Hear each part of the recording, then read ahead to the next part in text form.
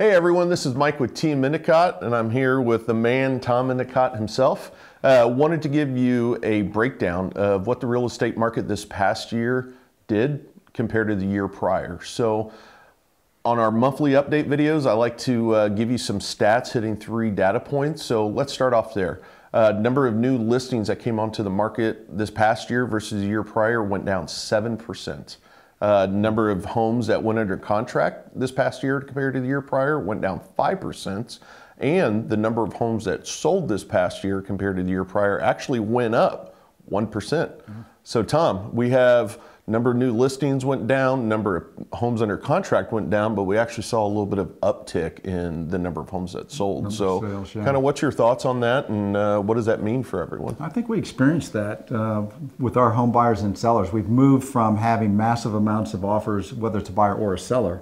We don't have that. Now we'll have maybe 1 or 2 or 3 offers. So I think the numbers speak what we're feeling in the market for 2023 for sure. Yeah, absolutely. Less supply, and going forward though, if those trends continue and if the interest rates go down like we think they are, which our lenders are telling us they think maybe in the 6-ish, maybe high 5-ish, maybe cracking the 5% maybe mark. 5 in the spring, summer.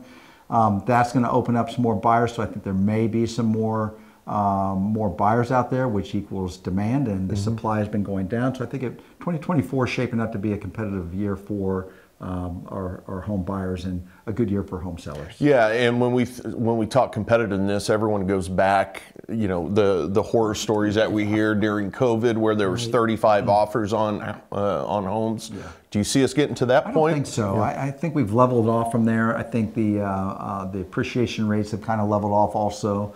So I'm expecting to see, you know, in the areas that we service, 2-3 offers when the homes first come out as being maybe a more accurate number. Yeah. So I would say, kind of summarizing 2023, the real estate market compared to the year prior, although we did see some decreases, remain relatively steady from the year prior. Right. And we think going into next year, we may even start seeing some upticks throughout the year.